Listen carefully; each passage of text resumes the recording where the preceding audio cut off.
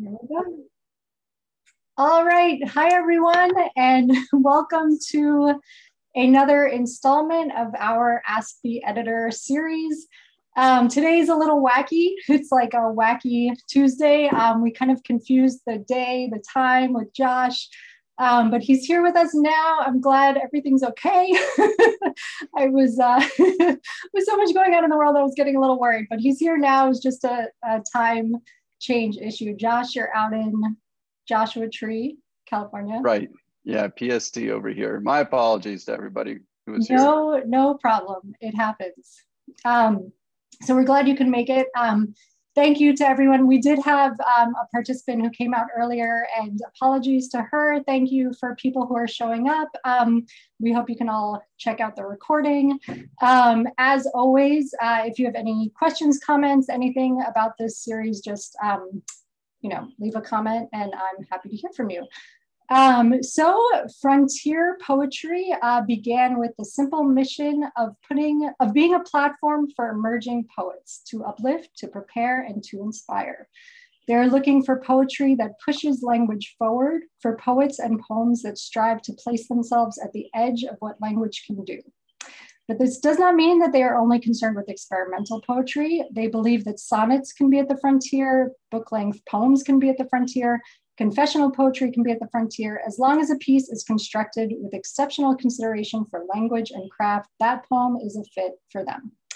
And Josh Roark, is that Josh Roark? Yes, that's right. Is a poet and the editor of the online journals Frontier Poetry and Palette Poetry, as well as a 2017 graduate from the Antioch University, Los Angeles MFA program. So again, welcome, Josh. I'm glad we were able to figure it out, even if you're bright and early, still waking up over there. Yes, it's good. Yeah, thank you so much. It's my pleasure to be here. Of course. So let's jump in. Tell us about, if you can, I guess, start with the origin story of your magazine. What inspired you to create this magazine? How did it begin? What got you going? Yeah, I got pretty lucky. I was an associate editor for Antioch's student-run magazine, Lunch Ticket, which is a great magazine. Oh, yeah. And that led me to meeting up with the people behind the Master's Review, which is a fiction journal for new voices. And the people behind that wanted to do something similar for poetry. So they were looking for a poetry editor. So I met with them, we liked each other, we decided to do it together. And so with that team, we built Frontier. And really, yeah, it was a space for new writers. And that's sort of where most of my passion comes in. I've always enjoyed teaching. I've always enjoyed connecting with people, like seriously pursuing their self-expression. And so that just was a natural fit. And yeah, that was, I think, March of 2017. So is that 4 years? Went by fast. Yeah. Congrats. That's great. Yeah. So that's interesting. I'm sure people who maybe want to learn more about getting involved with literary magazines might be wondering, like when you say you were involved with Lunch Ticket and then you met the people, what was the link between Lunch Ticket and Master's Review, and how did you work that connection? Or how did you make that So it was actually the editor-in-chief of Lunch Ticket went to AWP that year, where she met the people doing Master's Review, and they had a flyer or something that they were handing out looking for a poetry editor that she forwarded to me. And from there, I connected to them via the phone and went through the interviewing and all that stuff. So yeah, AWP was like really it that got me into the same room as them for sure. Oh, cool. Okay, so it was the people at Master's Review and they wanted to branch out into poetry and right. So created this opportunity for you. That's really cool. So was there, did you guys feel that there was like some kind of lack in the poetry? Because I know a lot of people start literary magazines because they feel like nobody's covering a certain thing or nobody's writing in a certain way? And did you feel like there was something that was missing?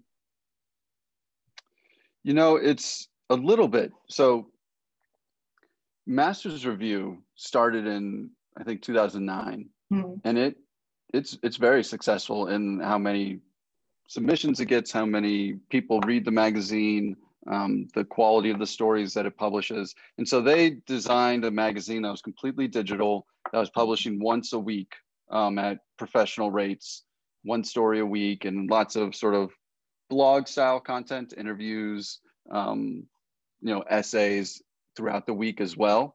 And that model it seemed to fit really well the market for readers and for writers.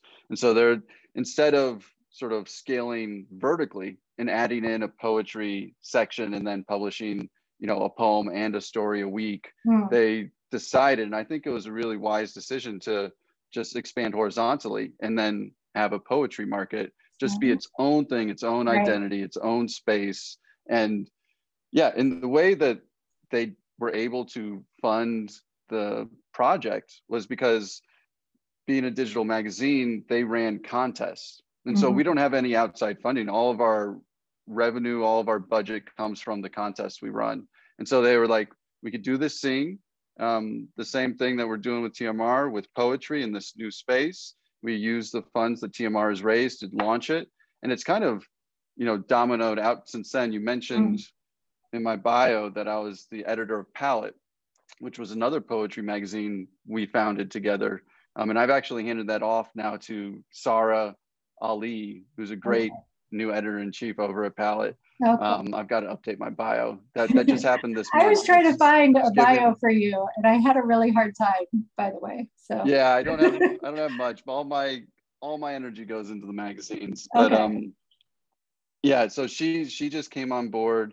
I mean, so we founded Palette after that because we wanted to branch out a little bit away from the New Voices space. But it's just when we opened up, and I think this is similar for the editor for TMR, Masters Review, it's just that there's so many good writers, good stories, good poems out there. We couldn't possibly publish all of them. I mean, once you get to the top sort of, say I have a spot open for Friday, there's, 5 to 10 poems that I could feel comfortable putting in that spot. I mean, the quality is out there. We wanted to be publishing more, but we didn't feel like it made sense to break our once a week sort of structure and calendar. So we launched Palette, we launched Craft Literary. We've since launched Fractured Lit and the Voyage Journal. And then later this year, we're going to be launching Uncharted magazine. So that's a mix of you're blowing my mind right poetry. Now. Sorry to cut you off. So Craft Literary, Fractured Lit, these are all under one umbrella of people? Essentially, we work as a collective of magazines. So we've centralized a lot of like the, what do you call it, the sort of back end costs. So we have one marketing person, we have one accounting person, we have me, who's the editorial director, who sort of helps manage all these things together. And we sort of share resources this way so that we can keep growing and that we can sort of cover each other's gaps, and we just exist together. I meet up with the editors once a week with our little editorial board. It's a lot of fun. That's amazing. I had no idea. Yeah. So we're all just a little family, right? Yeah. It's sort of like when you find out like YouTube and Uber and all, they're all owned by like one person. That's really cool. So, so you have editorial meetings with the other editors from these other journals. Right. And so we sort of find our best practices that way. We solve sort of thorny editorial issues. Right. I mean, we just work together, right? And we sort of are modeled similarly, though we all sort of have to grow to find which way that we fit what people want. So there's, so we discover our own differences, and the editors, it's their sort of magazine, it's their sort of space. The collective is to exist and support, you know what I mean? But so it's been really fun. So I'm now the founder like my 5th magazine will be later this year in August with Uncharted. Oh, wow. Which will be genre fiction. Oh, wow. Okay. So you're starting another enterprise. And that's also part of so this one, kind of part of the family. This one would be, right, so we have Flash, we have short fiction for both TMR and Craft, though it's the same thing that we did with Palette and Frontier, where it's new voices and sort of more academic platform. And then so we have Fractured Literary, which is Flash, the Voyage Journal, which is for YA fiction, which is such a interesting platform. There's so much to learn about that space, but it's so exciting to be there. And then Uncharted, which will be for genre fiction, for like all the stuff that doesn't find a home in the usual literary fiction magazines. And we just looked at the sort of genre space of periodicals and journals and magazines, and we felt that the audience deserved a little bit more modernization than what was currently out there. So so we'll be doing sci-fi, horror, crime, short stories over with Uncharted. That's really cool. Is there a name for the larger collective that you're all a part of? Yeah, it's called Discover New Art, is sort of the umbrella organization. DNA. Yeah. Okay. Cool. And if people were interested in getting involved with the umbrella organization, is that possible, or is that sort of like a tight knit? Yeah, right now it's pretty tight knit. We're for the first time hiring somebody into that team to help with social media stuff for all the magazines, which I don't envy that person, because that's gonna be a lot of work. But yeah, I mean, you could go to discovernewart.com to sort of see, that's where we sort of list out our platforms and describe who we are. Right. And there's, I believe, some contact information on there if they want to reach out to us. Or you could always just reach out to me, Josh at frontierpoetry.com. Okay. For anything. That's really cool, because actually one of my questions, I saw on your website that it said you're interested in being more than a byline for poets, that you actually want to create a platform. And so I was wondering how you create a kind of larger platform for the poets that are published with you. But it sounds like if you have access to these different magazines, different editors, different resources, there's much more opportunity for that. Yeah, and we try, it's a big priority for myself and the other editors in our meeting and our sort of quarterly goals and all that, is to do the best that we can to give back to our contributors. So we're all sort of working to develop ways to always be better at that. But yeah, the reason that this is sort of the reason that we exist, that Frontier was successful, that all the magazines after that were successful, is with TMR, it did the hard work of spending 6 years, 7 years, 8 years, I think, before Frontier, of building an audience. And it was TMR its magic sauce was this newsletter audience that we had. Sorry, TMR being the Master's Review. Oh, yeah. The Master's Review, right, which is the original magazine that was founded in 2009. And so when we launched Frontier, we said, here's this new thing that we're doing for poetry. And we got into that audience, and we were able to, a lot of people moved over. And then from there, we just sort of have this big audience that's for Discover New Art, that all of these separate platforms are able to sort of make their own and tap into, and that sort of thing. So that is a big part of like both our success and what we're proud of that we can do for our contributors, is put them in that newsletter, which is considerable, which is significant, and probably sort of at the top end of what literary magazines have as far as numbers go. And eyeballs. Yeah. Great. So with your magazine specifically, with Frontier, take us through the editorial process. I noticed you guys have a ton of readers, it seems, which is more for most literary magazines. So they're the first eyeballs on a piece as it comes through the slush? And take us through the whole process.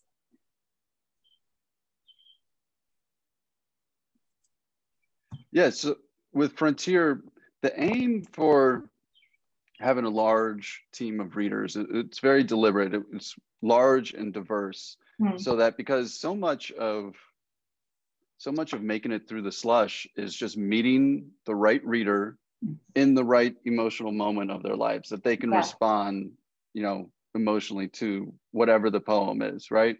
In poetry in particular, same thing with others. But yeah, so I wanted to build a team that was cast as wide a net as possible, as wide as diverse experiences across the world, and send the first read of submissions through them.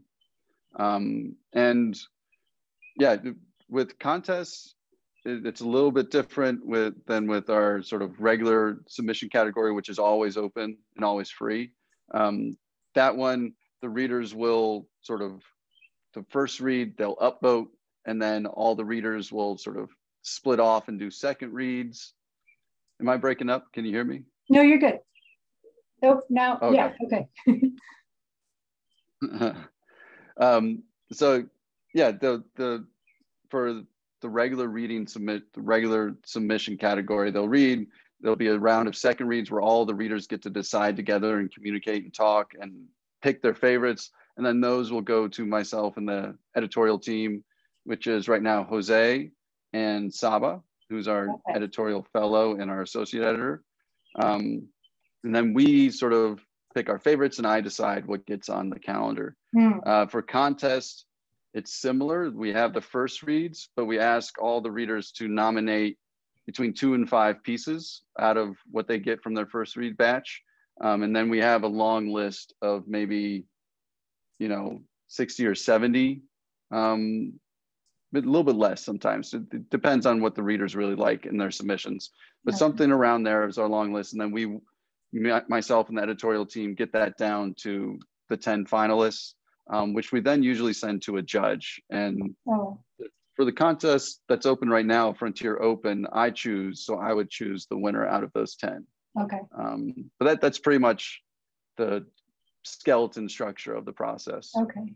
And how many submissions do you get per week, per month? Well, with our free category, we get, I was just looking at the numbers yesterday. We have a free fast response for BIPOC, which gets around 100, and that's 2 to 4 weeks response, and those go right to the editorial team. And then we have our regular submissions. It ranges between like 200 and 500. It'll move between there each month. And then the contest, we try to keep that number a little bit proprietary, but it's something similar. I just want to repeat that because it's so rare and wonderful. A 2 to 4 week response time to get back to submitters. Yeah, we did that. We did that after last summer. That was something that we do with almost all the magazines, the editors. We all decided together that was an important way of really making some practical change to our publication calendars, and thus to the industry at large. It seemed like a really efficient way to do something to address the inequity of the publishing industry and who gets published and who the gatekeepers are, that sort of thing. Oh, that's great. So you mentioned earlier that like all your energy right now is all going toward the magazine. So can you tell us like what you're up to? Like what is a day in the life for an editor of this magazine? Yeah, so I mean, most of my time is I wear the editorial director hat. So I'm helping solve problems with the editors. I'm helping build our audience for different magazines. Everything sort of needs a different hand, it has a different path. And my job is to act as support essentially for the editors and to hold the vision of the collective as a whole together and push on that vision. So, I mean, what that comes down to is a lot of answering emails, a lot of meetings. That's sort of most of my week. Meetings, emails, reading up on the industry, planning for the future, addressing, putting out fires for all the different magazines. And then for the editor of Frontier, also emails. There's a never-ending emails. And then, yeah, managing our slush and managing our readings that we have to do each and every week, seeking out, training and mentoring Saba and Jose, building out our calendars for the month, because we have like 3 interview series going right now. And so we're constantly scheduling those out. Yeah, I mean, I think that's kind of my week. Yeah. Yeah. So I'm lucky that this is my full-time job. Okay. I'm truly blessed that this is it. This is what it's been for about a year, a little over a year, I think, a full-time job for me. Okay. Because the magazines were part-time. Right. Yeah. That's great. And so the magazine does, you publish poetry on the site, and you publish chapbooks as well. Yes. Okay. Yes. And you don't yet, I didn't see, you don't review poetry books yet. No, we did in the beginning. Or do you mean as submissions? Like, yeah, no, like other reviews? people. Yeah, like other poetry collections. Yeah, no, we used to. What we found is a little bit more effective, attractive to an audience, as well as efficient time-wise for both the magazine and the author, is to run interviews in support of, and these are just sort of quick, bite-sized. It's something that I really sort of feel like Frontier needs to be. It's brief but sort of powerful encounters, and that's kind of Frontier's space a bit. So our interviews are usually just 3 to 6 questions, and we'll do those with the authors in lieu of actual reviews. We just didn't find that our reviews were getting much traction. Yeah. And I love reviews, right? I got my MFA, and that's what I wrote the whole time. My degree is in literature. I love the art of creating a good review, but it just was one of those things where it's like time versus end product, end results. We had to make a change. Sure. I noticed that for the poems that you publish, you do write little introductions to the poems. Can you talk about that, like the decision to do that? Who writes them?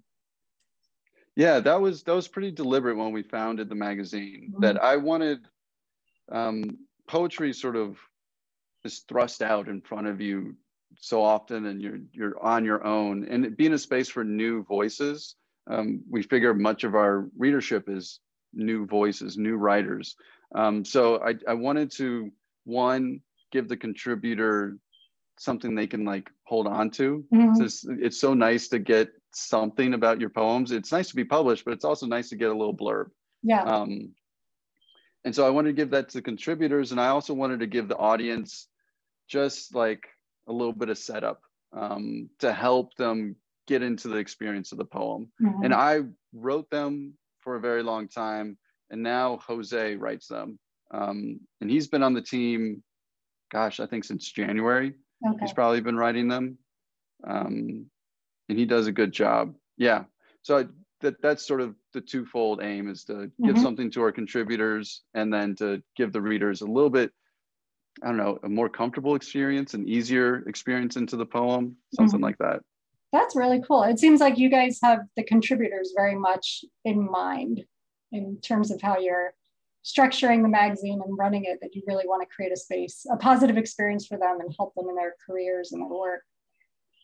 Yeah, very much. And it's like, I used to be a middle school teacher, and it's sort of the similar feeling where you never feel like you're doing enough, where like it's not, in our sort of industry, in our space, and I imagine this is true for other magazines and everything, because we're all creative, passionate people, that good ideas, the lack of good ideas is not the problem. It's just the lack of energy and time. I mean, because burnout is so so very, very real. I imagine with editors, I mean, I know I experience it where if if you just follow every good idea that you have, you're going to wind up not really executing well on any of them.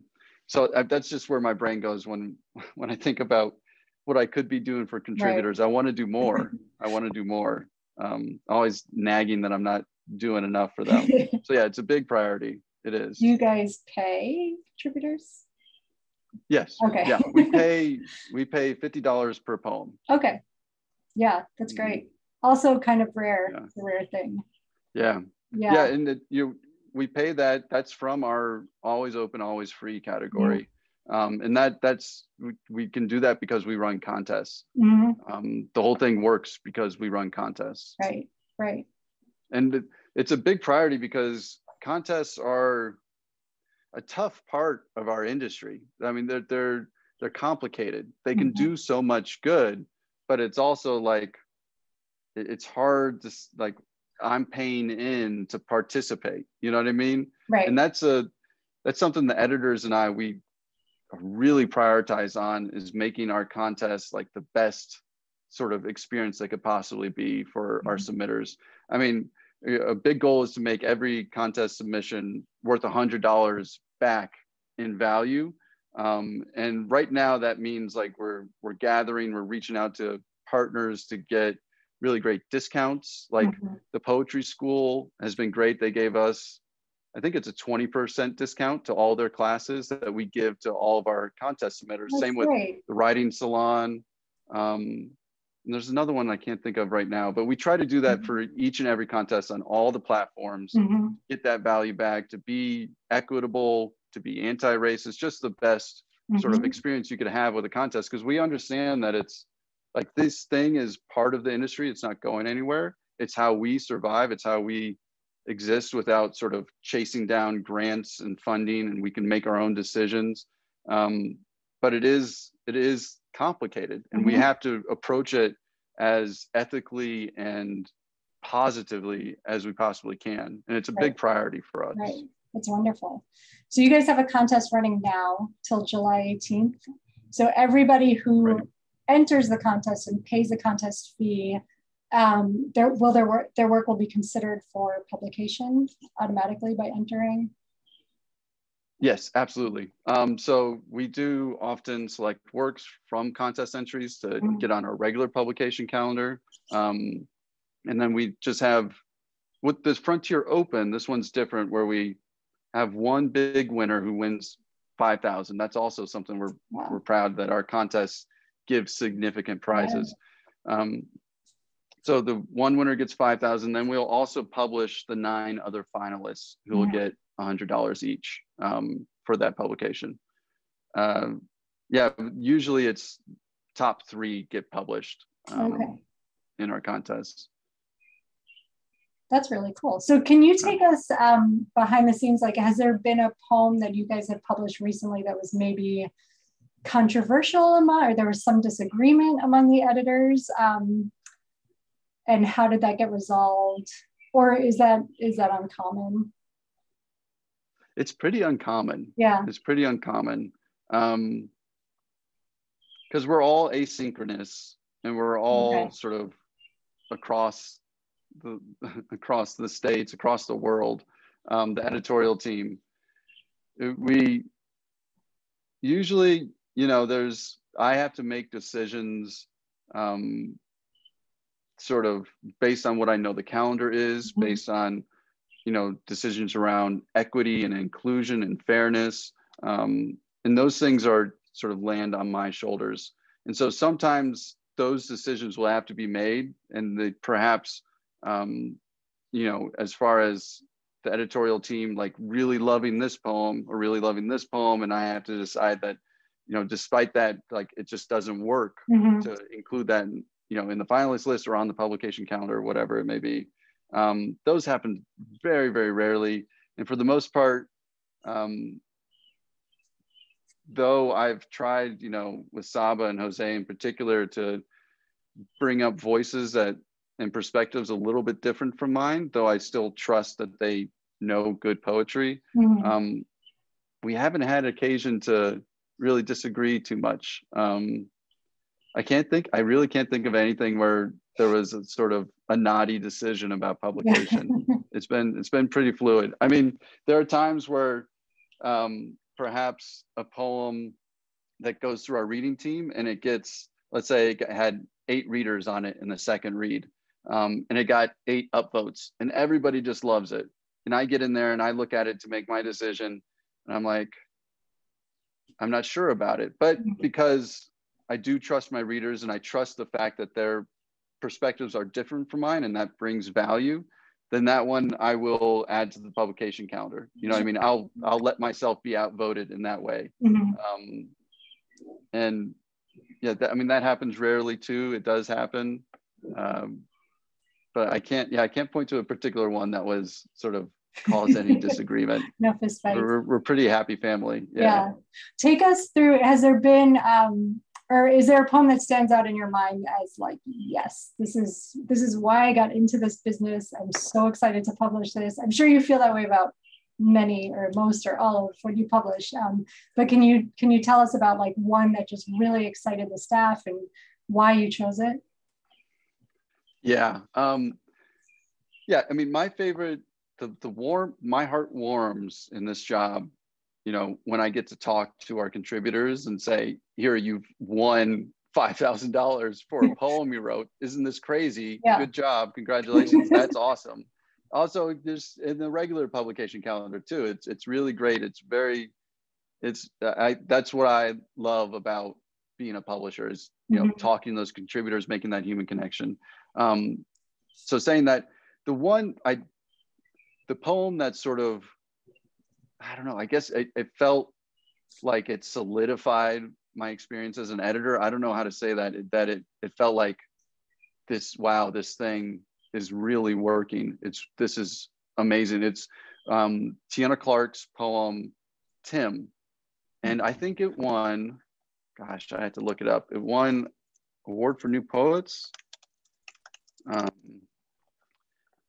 No, it won the Frontier Open in 2018. Okay. So the same version of the contest we're running now. So she got $5,000 for this poem, and it's just a devastating poem. Just as a sort of content warning, there's sexual assault involved and abuse there, but I still think about that poem. This was 3 years ago, and that's one of the very sort of high marks for me and my feelings as an editor when I got to publish that. I was like, this thing is working because it's an amazing poem, and we all know Tiana Clark is just amazing. Very lucky that she participated with us. That's great. Is there a style that you prefer, style of poetry that you prefer, or are you more interested in like displaying a wide variety? That's such a tough question. I mean, because I don't have a style I prefer, because I just love being surprised. I truly want to be surprised in something sort of unexpected and not like what we've been publishing, to show up and just be good.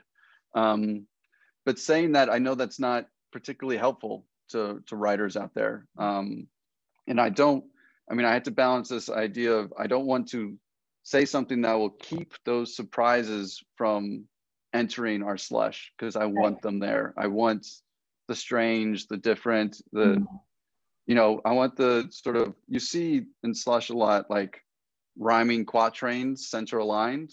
And usually that's a signal that this poet doesn't have much experience reading contemporary poetry, and they're sort of at the beginning of their journey. You know what I mean? The center alignment, just as a signal to an editor, like that means that they are stuck on last century readings. But I want that form to come in and be just to blow me away. So I don't want to say, like, if that's how you write, don't submit to Frontier, because there's a chance that something amazing can happen in that form. But I will say, because I've been writing a lot of feedback letters recently, and one thing I find myself continually advising these poets on is that my publication calendar is pretty tight. So we accept like 1%, maybe less of, I mean, I think our duotrope numbers were at like 0.6, 0.7% is our acceptance rate, which is really tough. Because like I said, we're getting hundreds each month and we only publish 4 or 5, maybe 6 each month, you know, depending on what we accept from each poet. But the big piece of advice is have real emotional stakes in the work. It really has to like feel desperately urgent. Like there's an urgent concern that's being expressed in the poem. Because a lot of what I find coming through the slush are, you know, poems that sort of are practicing your voice, practicing your language, and they don't really connect to some vulnerable, desperate place inside, some obsession. And that's really when I have to make these choices on what do I publish each week that's gonna stop our audience in its tracks and get them to pay attention for 3 or 4 minutes. It has to be something that's like connecting to some deep, vulnerable concern inside. The emotional stakes have to be there. So if there's one thing I would say that Frontier looks for, it's that. And you mentioned feedback. Do you give feedback to all submitters, or is that rare? That I wish. I mean, we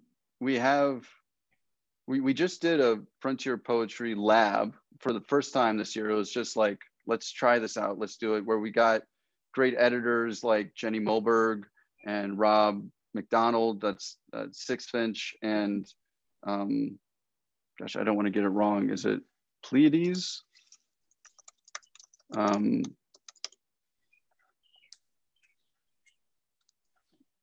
me just make sure we're from where Jenny's from. But we tried to get these really great editors.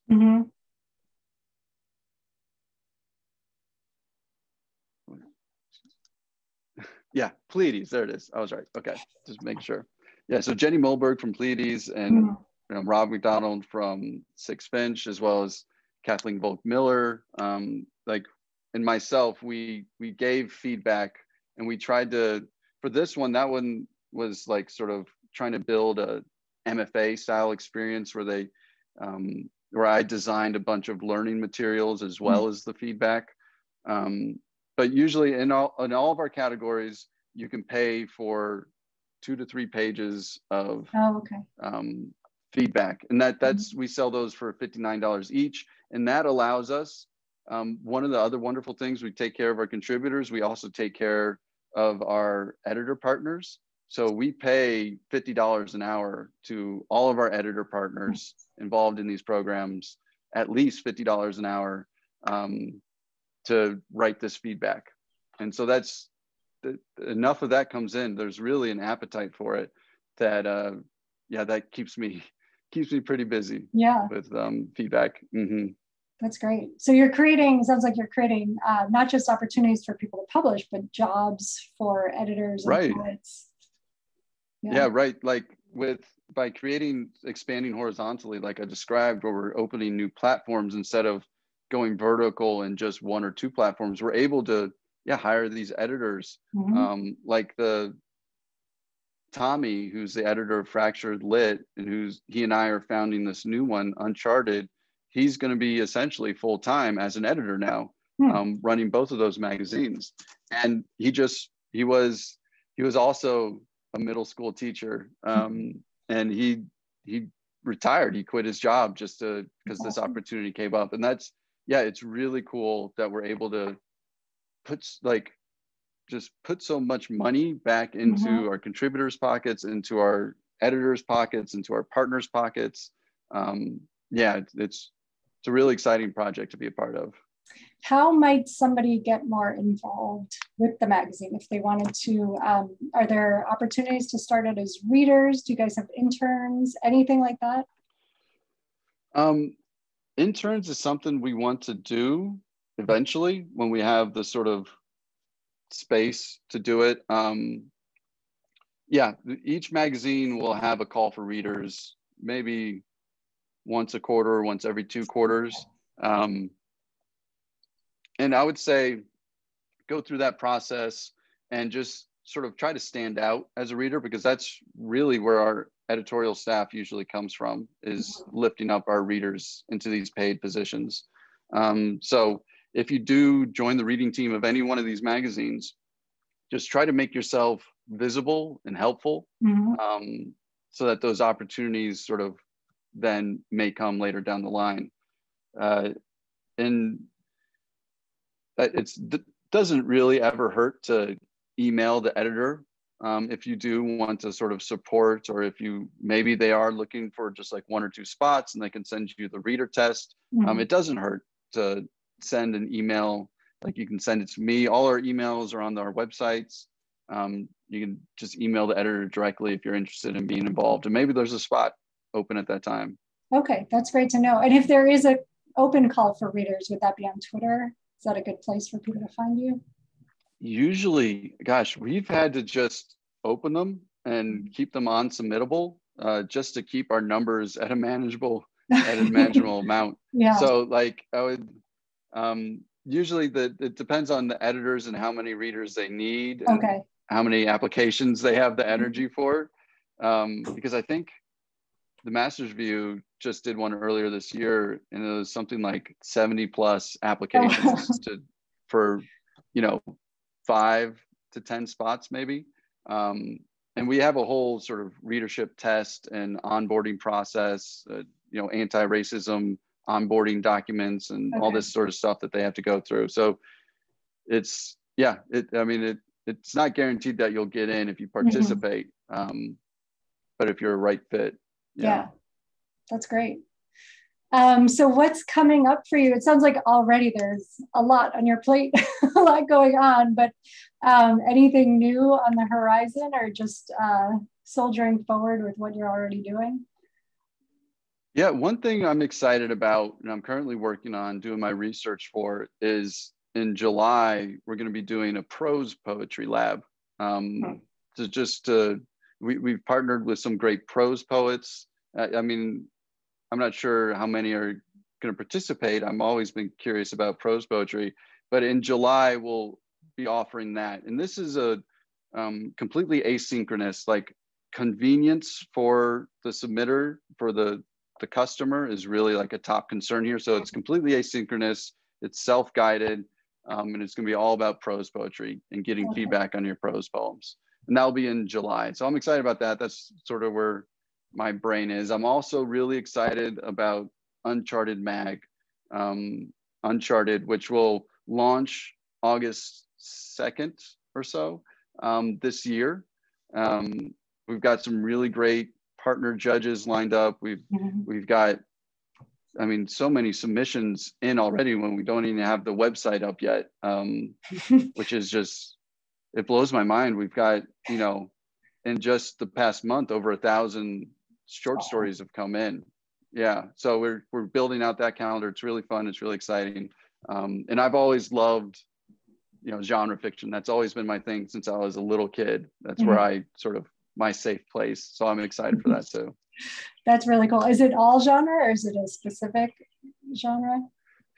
We've sort of we're 3 sort of columns, right? There'll be sci-fi, fantasy, thriller and horror, and then crime and mystery. Okay. So if you go to, I think it's uncharted.submittable.com/submit, you'll see those 3 options. Okay. To submit your short stories. That's really exciting. There's a lot going on. Yeah. And so the lab, it's not a class, or is it? Yeah. No. So it breaks down to, I build this sort of packet of materials that is a designed sort of independently led coursework. So it's going to be, places to send your work that are individualized to the submitter. There's going to be sort of guiding, I don't know what to call it, but like guided annotations, essentially, for these particular books on the craft of prose poetry, and as well as guided annotations for actual books of prose poetry. as well as we're trying to get in some more partners for some essays or some sort of lectures as well that can go along with it. Okay. It's all being built right now, but totally asynchronous. That's something that like there's lots of sort of educational opportunities out there. And we think, you know, one of the things that we can offer is just like, it's just, you don't have to show up, you know, 4 or 6 weeks or have to take out time of your life. It's totally your timing, how you want to handle it. That's awesome. We just send you the feedback from really great authors, and then you do the rest however you want. That's wonderful. Yeah, that's great. Well, thank you, Josh. Thank you for taking the time today. So where can people find you? Frontierpoetry.com, right? And on Twitter at Frontier Poetry, is that right? Yeah. And you're Josh Roark, that's right. poet? And yep, that's right. I think it's Joshua Roark Poet on Twitter. But yeah, frontierpoetry.com. And I would say we just published, I mean, we didn't get to talk about it too much, but it's one of my favorite things is our chapbook series. We just published In the Year of Our Making and Unmaking by Frederick Spears, which is an amazing book. Carl Phillips selected it last year. It's free to download. That's something that we try to do to get the book out there as many people as possible. Just go to the site, go to our poetry, you'll find it there, and you can just read it right away. Awesome. Yeah. That's wonderful. So there's poetry on the site, there are interviews, and there are chapbooks, and there's a lot more coming, labs, whole package of good stuff for poets and writers. Well, thank you so much. That's right. Thank you. Thank you for being